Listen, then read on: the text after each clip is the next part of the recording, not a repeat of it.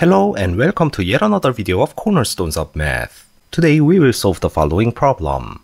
There exist two functions fx and gx satisfying fa equals ga for some real number a.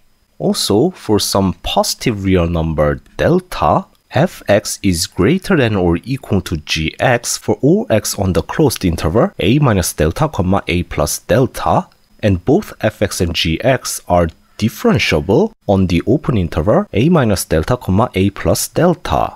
Prove that the derivative f prime a equals the derivative g prime a. So in a less formal language, the graphs of two functions meet at x equals a and in the vicinity of a, which is denoted using the positive real number delta. One graph is always on or above the other, and both functions are differentiable in that vicinity. Then we must prove that two graphs have the same slope at x equals a.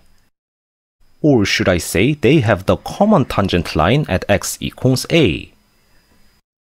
So let's solve this, and we have to use the definition of derivatives. Consider a real number h such that the magnitude of h is greater than 0 and less than delta. So it is obvious that either a plus h or a minus h is greater than a minus delta, but less than a plus delta. And in this interval, fx is greater than or equal to gx. So we have f a plus h is greater than or equal to g a plus h. Next, we subtract fa on both sides. And since fa equals ga, we can write minus fa here and minus ga here since they are the same. The next step is dividing both sides with h, but we have to divide cases for that.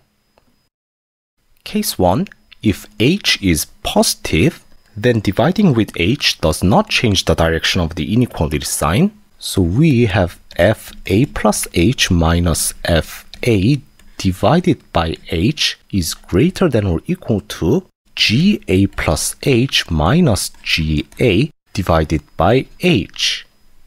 Taking limits where h approaches 0 from the right, because h is positive, then we have this relation.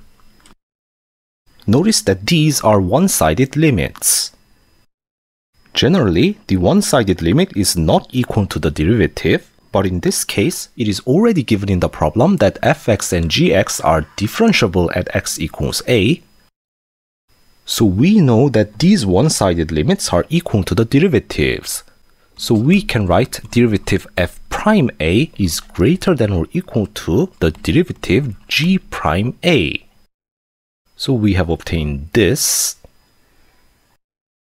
In case 2, if h is negative, then dividing with h changes the direction of the inequality sign. So we have fa plus h minus fa divided by h is now less than or equal to ga plus h minus ga divided by h.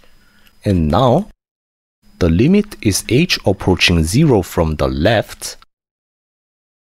And again, since both functions are differentiable at x equals a, we can just replace them with derivatives. So we have derivative f prime a is less than or equal to g prime a. So we have obtained this. So from case 1, we have obtained this, and from case 2, we have obtained this.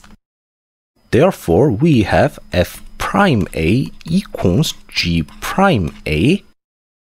And that concludes the proof. And that was all for today's video. Thank you for watching, and I will see you in another video.